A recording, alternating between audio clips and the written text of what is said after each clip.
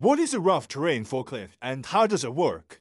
Conventional forklifts often fail in rugged environments. Rough terrain forklifts are built for mud, gravel, and slopes. Discover how they work and why they outperform standard models outdoors. A rough terrain forklift is a heavy-duty lifting vehicle designed for off-road environments.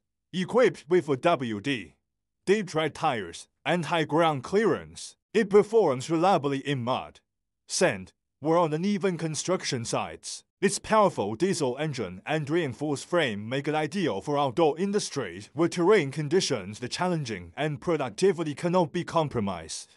Let's take a closer look at what sets rough terrain forklifts apart and why they're critical to outdoor operations. What is a rough terrain forklift? A rough terrain forklift is a type of industrial forklift engineered specifically for harsh, unpaved, and uneven ground conditions. Unlike standard forklifts intended for flat indoor surfaces, this machine is optimized for outdoor use in environments such as farms, ports, construction zones, and quarries. Key characteristics: four-wheel drive for WD, ensures full traction and power on slippery, sloped, or loose terrain. High ground clearance prevents chassis damage when moving across rocks, potholes, or debris. Deep tread pneumatic tires provide exceptional grip and shock absorption.